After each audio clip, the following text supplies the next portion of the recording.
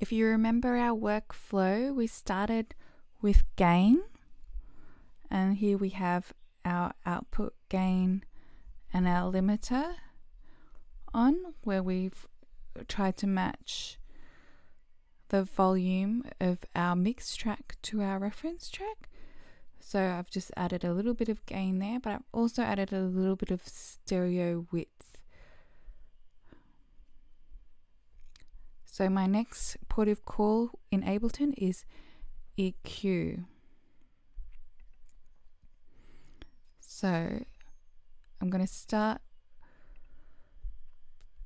as I've already identified stereo width to be a bit of a priority, I'm going to use a mid and side EQ strategy.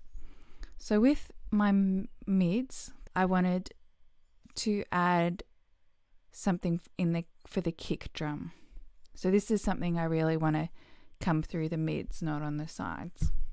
80 Hertz plus 1.5 gain at a Q of 1.2. So I did this to make that kick drum fatter. Let's have a listen to it on.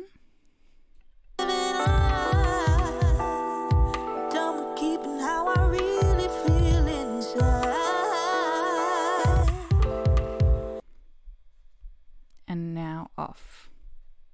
Tired of living high, done keeping how I really feel inside. So it's definitely sounding a little bit more hollow with it off. I'll take the EQ off again, and I'll just take us to spectrum, where I identified something that I wanted from this reference track. So I'll just play it here. Give me, bring me a cure, hypnotize me. The sirens call me away. I give in. Something I liked in the reference track was this little dip here in that like 200, actually that's about 150, 160 mark. And here, before it goes up again, here it's about 222. Okay. Basically I find these little dips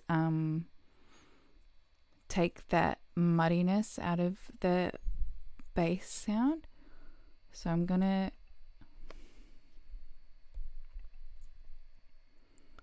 I think I actually made mine a little too high. I'm gonna turn it down there to about 212, and again just negative 1.43.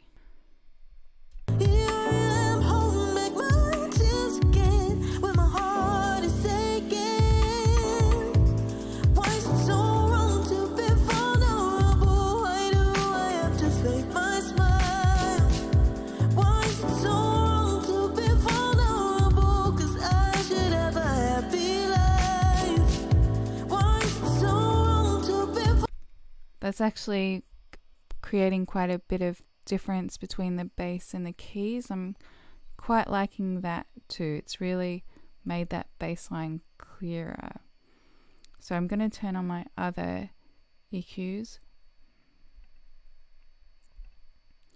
So my fourth one was just one to deal with. There's quite a few claps and hats in this track, and often they can be little, I just like to take a little bit out of around 2.8 just so they don't hurt my ears so much, so they don't be too papery.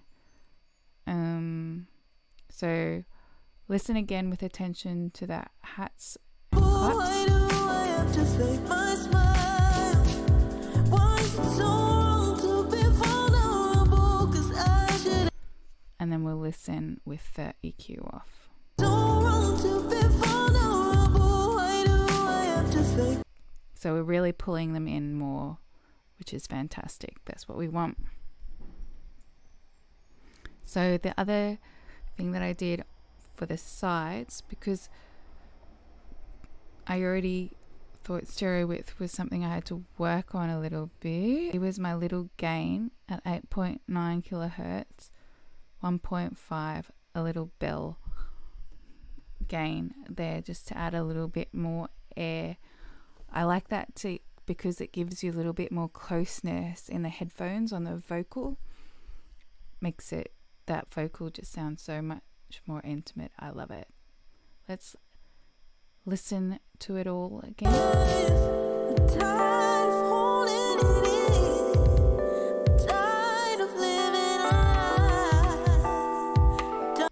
And then let's listen with it all off.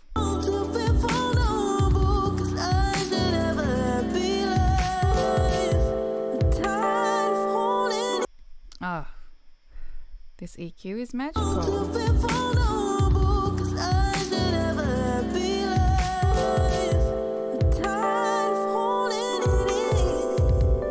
Loving that vocal in the headphones. Fantastic. Yeah, so that's my mid-side EQ in Ableton.